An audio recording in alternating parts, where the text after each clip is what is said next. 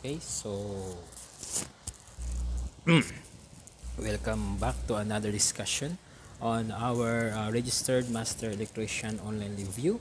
So we will continue solving problems that are similar to the problems that have recently came out on the recent RME board exam. So last time we have solved 8 problems. So that 8 problem was, those 8 problems are divided into 2 videos. So now we will try to answer more problems. So as always, we have here our trusted calculator, the 570 ES calculator that we'll be using. Okay, so let's start solving some problems. Okay, so we will go now to problem number 9. A lamp has a hot resistance of 40 ohms. So the power rating in watts of the lamp is blank. So in here we need to solve for the power of the lamp, or the power rating of the lamp. Okay, so we'll write our solution. Okay, so the given, we have the voltage, which is equal to 200 volts. Then we have the resistance, which is equal to 400 ohms. So because this involved resistance and power, so I will use our 2 triangles. So first we will have our Ohm's law triangle. Okay. So Ohm's law. So at the top, that is our E, or the voltage. Then I. Then here we have our R. Then next we have also here the power triangle. So we have the P, the E, and the I. Okay, so we are required to solve for the, so let's have this one in red. We are required to solve for the power. Okay, so the given, we have the voltage and the resistance. Now in order to solve for the power, so if you are going to look at the power triangle, so in solving the power, so we will be covering the P in our power triangle. So that is equal to P. P is equal to E times I. So we could have that one as, let's write that formula as P is equal to E times I. But we don't have our I. We have our E as our given, or the voltage as the given, but we don't have our I. So we need to first solve for the I. And in order to solve for that, we must use our Ohm's law triangle, this one. So we'll cover the I. So our formula will become I is equal to, so E over R. E over R. Okay, so we have our E and we have our R, so we can now solve that one. So we have 200 volts, that is the given voltage, over 400 ohms. So our I is equal to, so we'll use our calculator here. Let's move that one on this side. So 200 divided by 400. So 200 divided by 400, that is equal to 1/2, or 0.5. So we have 0.5 amperes. Okay. So we now have our current. Then we have the voltage, the given. So we can now solve for our power. So our power now is equal to the voltage, which is the 200 volts, and the current, which is the one that we have already solved, that is 0.5 amperes. So our power now is equal to 100 watts. And this is now our answer. Okay, so because 0.5 of 200 is 100. So that is now our answer. So let's proceed to another example. So this problem, it's has a similar concept with the problem number 8. So we will now proceed to problem number 9. Okay, so let me adjust first my microphone. Okay, so what voltage would be required to produce a flow of 10 amperes through a resistance of 12 ohms? Okay, so this is very easy. So let's just do the solution here. Solution. So the given, we have the I as 10 amperes and the resistance is equal to 12 ohms, and we are trying to find the voltage. So our E is unknown, and because this does not involve power, so we just have the Ohm's law triangle in order to help us solve for the voltage. So this is E I times R. Okay, so substituting the first we need to get the formula. So we covered the E, so what remains is I times R. So we will have the formula in solving for our E.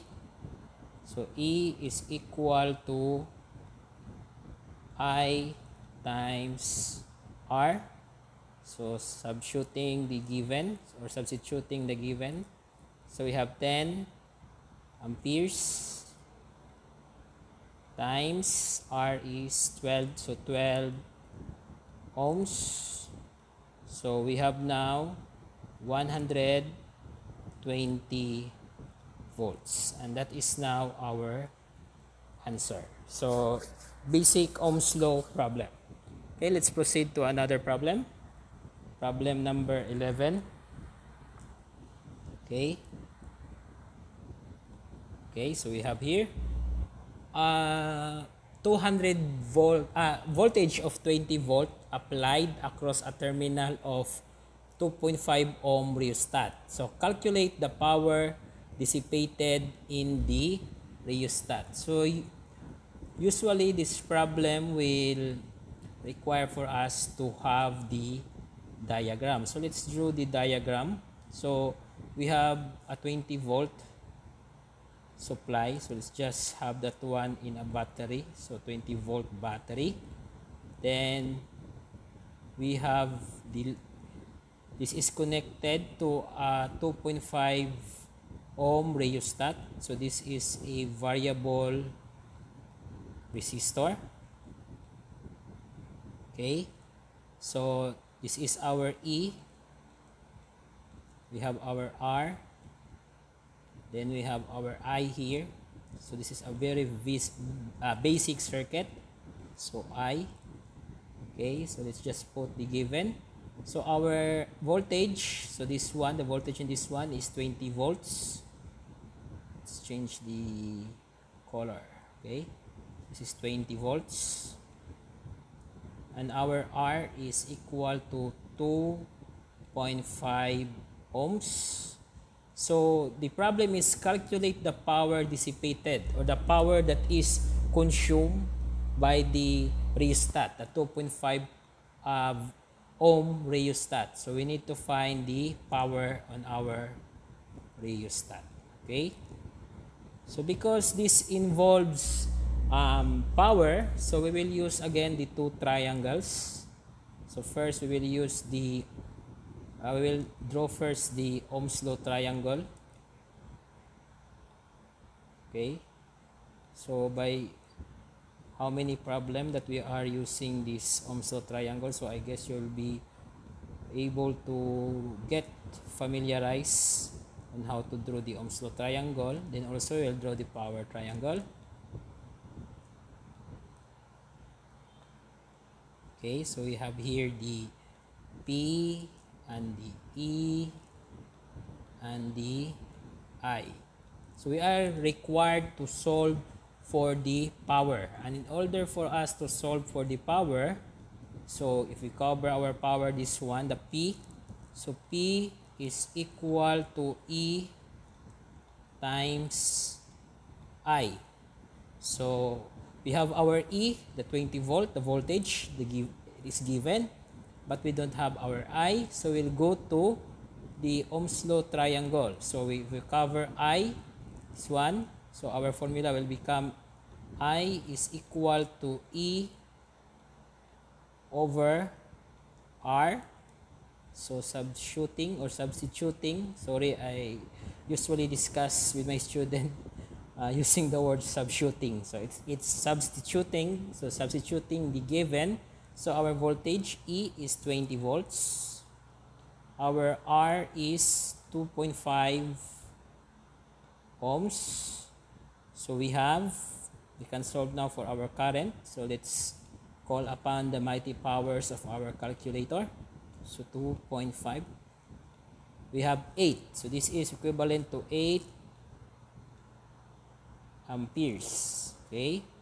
So we can now use this one to this formula in order for us to solve for the power. So P is equal to the given voltage is 20 volts and our current is 8 amperes. So our power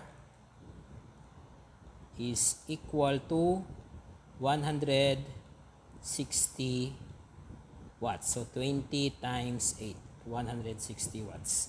And that is now our answer. So if there is a need for us to draw the equivalent diagram, especially if the problem needs to have a diagram, because the diagram will help us to visualize what are the parameters, what are the given, and what is required in the problem. But there are some problems also that doesn't require to have a diagram. Okay, so let's go to problem number 12. So a secondary cell is charged with a constant current of 10 amperes for 10 hours. How much charge is accumulated? Okay, so let's solve this one. So this is one of the problems involving current, charge, and time. Okay, so by definition of the current, so current is equal to charge per unit time. Okay, so checking the units for current is ampere, the unit for charge is coulomb, and the unit for time is seconds. Then we will go to writing our given. So our I is 10 amperes. Our coulomb or the charge, so that is Q, is unknown, and our time is 10 hours. Okay, so checking the units, so amperes for current, the charge is unknown, so the answer will be in coulombs, and the time is in seconds, but this is in hours, so we will convert this one into seconds. So we have 60 minutes is to 1 hour, and 60 seconds is to 1 minute. So this is the conversion of hours to second. So we'll use our trusted calculator. So that will be 10 times 60 multiplied by 60. So we have 36,000. So 36,000 seconds. Okay.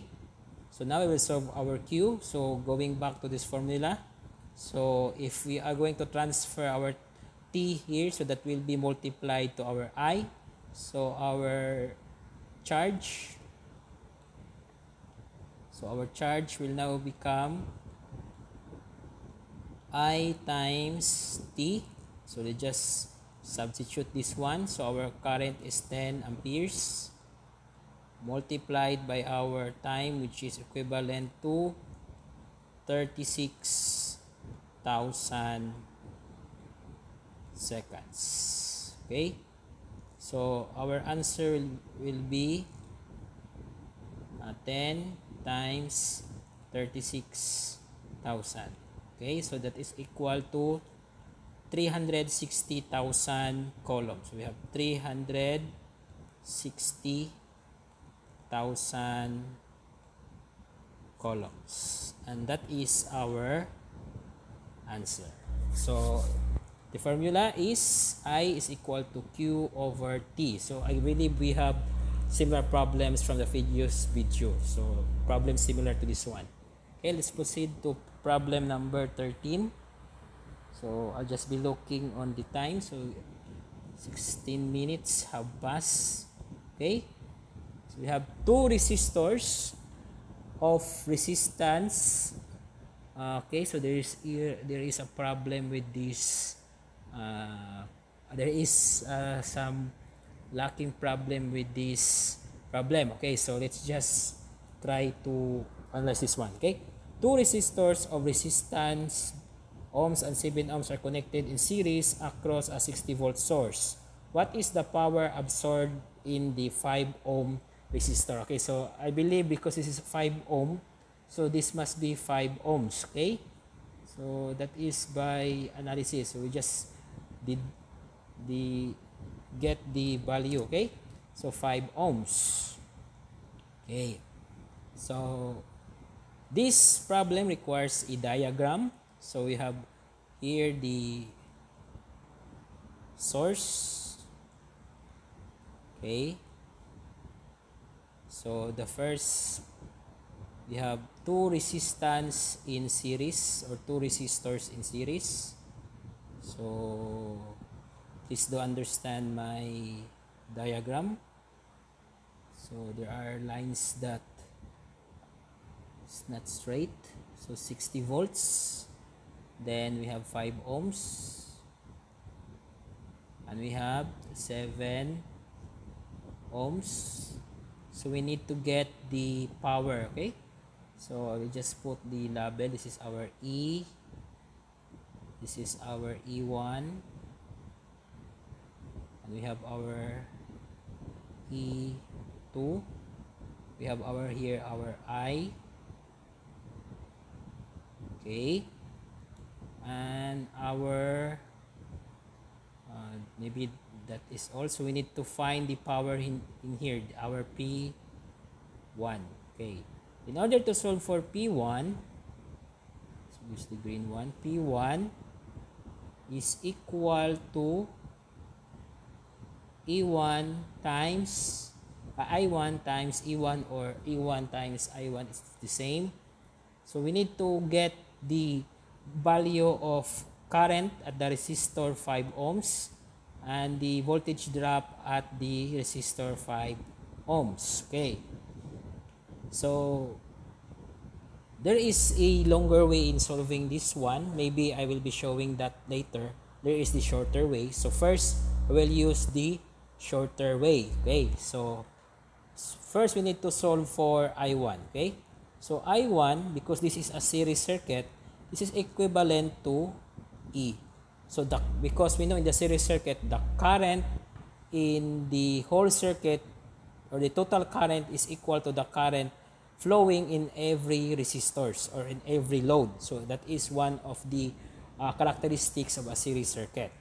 And by using Ohm's law, this is equal to E over RT, or total current. And our RT is just the sum of the resistors in series. So we have here, this is 60 volts. So this is equal to R1 plus R2, or this is 5 ohms plus 7 ohms. So we have 6 volts over 12 ohms, and this is equivalent to, I believe that is 5, but let's just double check. 6 over 12, so equal to 5. So this is 5 amperes, and this is now our E1. Now in order to solve for E1, so that this is our I1. So this is our I1 is equal to 5 amperes, and in order for us to solve for E1, so we can use VDT. So by VDT, or voltage division theorem, so by VDT, so we have E1 is equal to the total voltage of the voltage source times R1 over R1 plus R2. So we have 60 volts, that is our voltage source, times R1, which is 5 ohms, over 5 ohms plus 12 ohms. So we can directly input this one into our calculator. So we have 60 times 5 over 5 plus, this is not 12, I believe that is equal to 7. So I made the total immediately. So this is equal to 7. Okay, 7. So going back to our calculator. So 7. So we'll have 25